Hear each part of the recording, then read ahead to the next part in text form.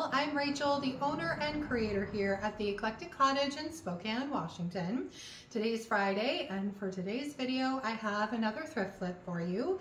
And as you know, if you've been following along, I have been working on upcycling some of the items out of my stash to use in my Christmas displays. And I'm trying to stick to the same color palette to give everything kind of a cohesive look. And I did the same for this video. I grabbed 5 more items out of my stash and used the same colors I've been using so that they will blend really seamlessly with the items that I've already finished. So I hope you like them and I hope you enjoy the video. And without further ado, let's get to those projects. Project 1 is the ceramic bird that I picked up a little bit ago. Somebody had painted this thing pink and I wanted to change it up, so I am going over it with 2 good even coats of DIY's layered chocolate, which is this really pretty rich brown, and I am stippling the paint on, which basically means pouncing my brush on to give it a little bit of texture. Once that's done, I decided to try something I've seen a little bit on the internet. I didn't know if it would really make a difference with this little bird, but I went ahead and tried it. So I sprinkled it with baking soda while it was still wet, and then once it was dry, I brushed off the excess baking soda. And this should have given it a little bit more texture, which it did. And then what I did is I took some Decor wax in the color Eternal by Redesign with Prima, and I dry brushed that over the entire bird, and it caught on all of the beautiful texture that I had and just gave it a really, really lovely luster. I just love how it turned out.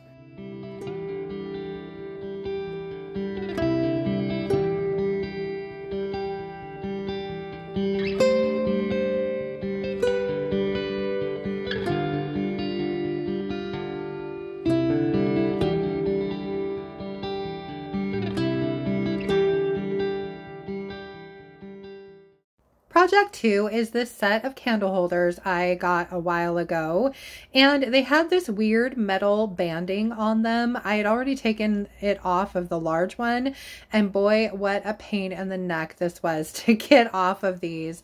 But the thing was, it was sharp and it was dented and dinged and had jaggedy edges, and I was really afraid somebody would cut themselves on it, so I took it all off. It took me a while, but I got it done. And then I went in with 2 good even coats of DIY's color called Faded Burlap, which is this beautiful light brown kind of taupey beige color. And I, like I said, just gave them 2 good even coats of that paint before I moved on to the next step. So next up is sealing my paint, and for this I decided to go with wax, and so I started with 1 good even coat of DIY's clear wax. This is a pretty easy process. You simply brush the wax on and then wipe off any excess with your shop towel. The trick is not to have your brush too goopy. You don't want a thick layer of wax. You just want a nice thin, even layer of wax, and then wipe it back with that shop towel or a t-shirt or any other lint-free cloth you have. Now for these, I decided I did want more of an aged patina, so I am going in with dark wax once the clear wax is done. So you can see me doing that here on the larger candlestick.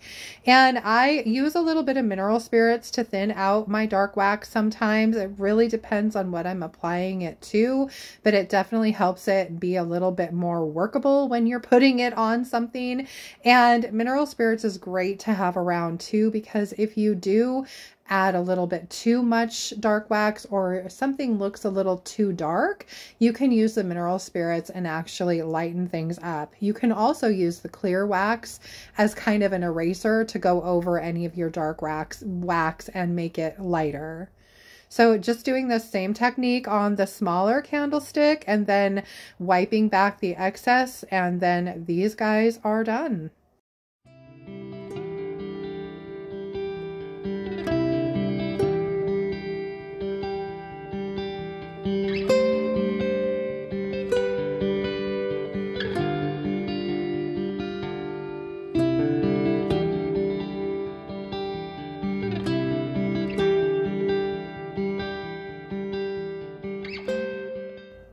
Now, hopefully project 3 isn't too controversial. I'd heard from a few of you that these Victorian ladies could be collectible and maybe worth a little bit of money, but I looked into it and honestly, I didn't see that it was worth a whole lot. And when I bought this frame, I knew exactly what I wanted to do with it, so I just went ahead with my plan. So I started by giving it 2 good even coats of DIY's Crinoline, which is this beautiful creamy color, and used my Mr. bottle to loosen up that paint in places just so that it would go down into all the grooves a little easier. And once that was done and dry, I used Redesign's mold called Tree Sparkling Season to create this beautiful casting of a Christmas tree. I did use 2-part resin for this, and then I applied a little thin coat of Quick and Thick to the back and glued it down into the frame. Once that was done, I went over it with 1 good even coat of Crinoline and then moved on to sealing my paint.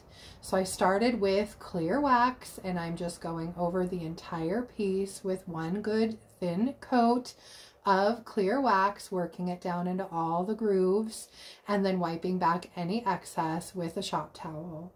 Once that was done, I really wanted to bring out all the beautiful detail, not only in the frame, but in the Christmas tree as well. So I did go over this with 1 good even coat of DIY's dark wax.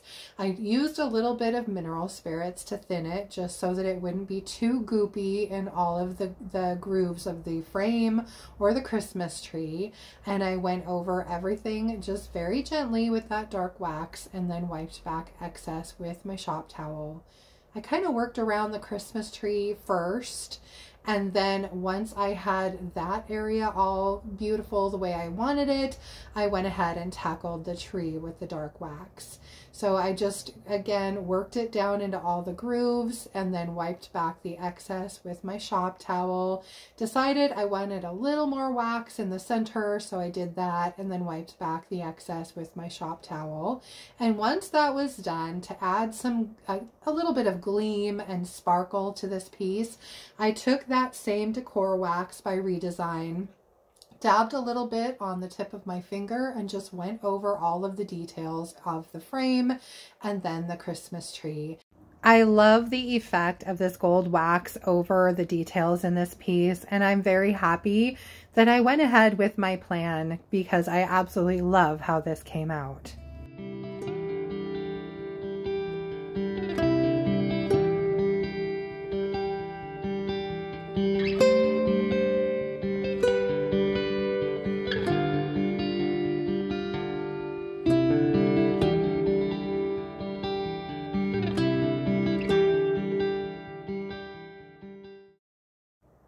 Now this chest I have hemmed and hawed over trying to figure out exactly what I wanted to do with it, and I decided it would be a beautiful like treasure chest for Christmas. So I removed the hardware and then, well, the latch, and then I began the painting process. This did take a minute trying to work the black paint down into all of the grooves in that wicker, and I used a fair amount of water to help kind of loosen up that paint and make it run a little bit and get into all of the nooks and crannies on this piece. And so I did just give this 1 good even coat of DIY's paint, Little Black Dress, which is this beautiful velvety black color that I just love. And up to this point, I still didn't even know exactly how I wanted to finish this chest. I had just decided to go ahead and paint it, start there, and the rest would come. So I decided to go ahead and distress it, and I used my damp shop towel to give it a pretty decent distressing and bring back some of that beautiful wood tone from underneath the black paint. Once that was done, I needed to seal it, and I knew I wanted to go over it with black wax, but I did start with 1 good even coat of clear wax first, brushed that on, wiped back the excess, making sure to go over all of the areas of the piece, and once that was done, I went over it with the black wax. Now, the reason I like going over black paint with black wax is it just seems to add a beautiful luster and really richen and deepen the black paint, which I love. So I went over the entire thing, like I said, with one good even coat of DIY's black wax, and then moved on to my next step. Now at this point I was still mulling over exactly how I wanted to finish this piece in my head, and I ended up deciding to go with a stencil. So I grabbed the stencil called Renata by Redesign with Prima, and I used the same Eternal Gold wax, the Decor wax by Redesign as well, and a makeup sponge, and I very carefully applied the Decor wax to the stencil. So I'm just going over this with a dab, dab, dab kind of motion, and just making sure to hold that stencil tightly in place while I use that makeup sponge to apply the wax. And I'm very happy with this decision, and I think it looks stunning. Once that was done, I went ahead and dry brushed a little bit of that gold wax all over this piece, just to give it a little bit more glam and a little bit of luster and make it look a little bit more like Christmas. Once I was finished with the gilding wax, this piece looked pretty finished, but I decided it needed a little something, so I went ahead and added a handle to the top. This is a handle I've had that I got at Hobby Lobby a while ago. I just figured out where my holes needed to go, drilled some holes for the screws to go down into, and added that handle, which I think was a perfect finishing touch for this piece. I did also add a new latch to the front of it, which I didn't get on camera, but I am so happy with how this little chest turned out.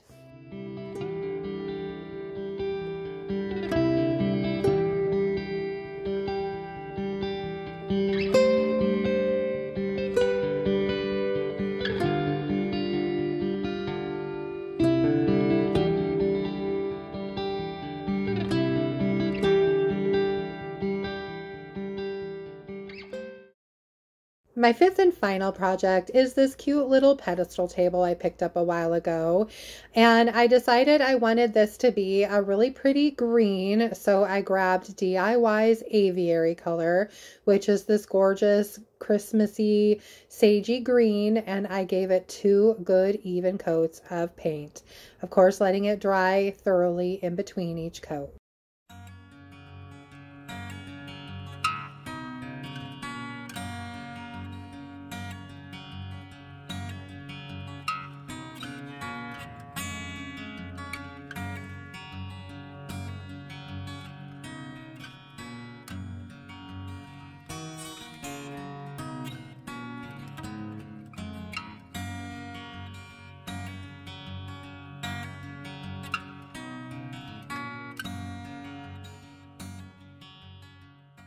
Once that was done and the paint was dry again, I decided to go ahead and give it a little bit of a sand. I did want to distress this piece, so I smoothed out the paint first with some 220 grit sandpaper, and then wiped it down really well with a shop towel, and then went ahead and wet distressed it some as well. So I'm just going over all of the detail in this piece, just wiping back some of that paint to show that dark wood underneath. Then it was on to decorating the top, and for this I decided to go with a transfer. This transfer is called Willow. It's one of the new sets by Redesign with Prima, and I absolutely love the colors in this. I think they speak to Christmas, but this table could also be in your house all year long and not necessarily just at Christmas time. So I started off by placing my transfers the way I wanted them. I cut them all out and then just kind of layered them on top of one another, kind of figuring out exactly what my placement was going to be. And then starting with the very bottom layer, I began laying each transfer piece down. So working my way from the bottom up to the top. Now, a little trick I figured out, if you know exactly where a transfer needs to be and you don't want it to move, if you fold the paper underneath it and then put down part of the transfer and then pull the rest of the paper out, you can place your transfer exactly where you need it to be. So since I needed these to all kind of tuck underneath that large flower in the middle, it was pretty important that they ended up exactly where I wanted them to be. So again, just working on these transfers one at a time, each individual little piece, laying it down slowly, using that transfer stick to push the transfer down, pulling up the vellum piece, and making sure that all of the transfers adhered. And then once the transfer is completely down, going back and burnishing everything in with a piece of the transfer vellum.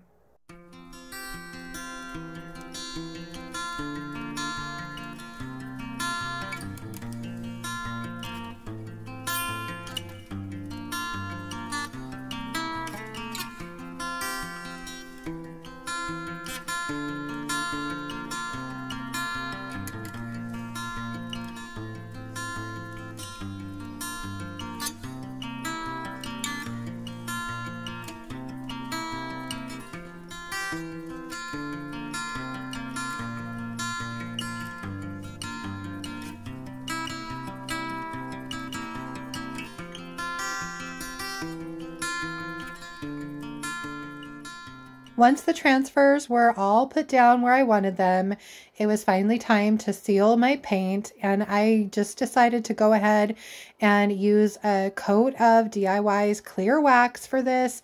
I love the matte finish that the clear wax gives to a piece, and it's pretty easy to apply. So I just went over it with one good even coat all over of the clear wax, wiping it back with my shop towel as I went, and just finishing up this piece.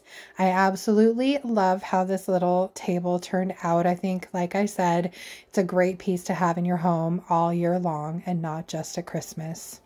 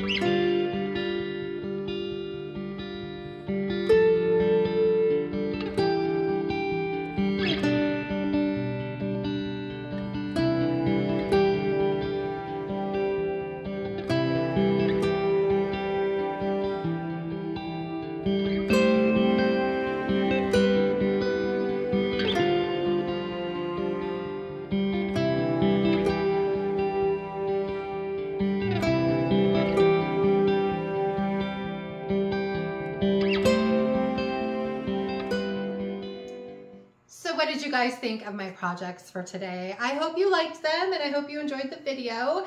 If you did, please don't forget to give it a thumbs up. I so appreciate that. If you haven't already, please think about subscribing to my channel and then just hit that little notification bell so you don't miss anything. And don't forget to drop a comment below and let me know which of the projects your favorite one was.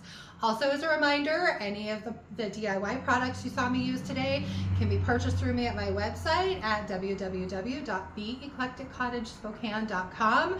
I am still working on finding time to get the redesign stuff up and loaded onto my website. Fingers crossed, hopefully soon. For Tuesday's video, I am hoping to have a thrift haul for you. The next few days are going to basically be concentrated on getting fall out of the cottage and starting to work on getting Christmas in here. I've got a couple of projects that I need to work on along with all of that, so it's going to be a very busy few days over the next few days. I'm thinking about honestly being closed here at the cottage on Halloween and the day after, just to give myself a little bit more time to get everything done. So we will see exactly what Tuesday's video looks like. But I hope you'll join me for it. Either way, I have no idea what it'll look like at this point, but it'll be fun. So I hope you'll be there for that. Anyway, I hope you also have a great weekend, and I look forward to seeing you back here on Tuesday. Bye.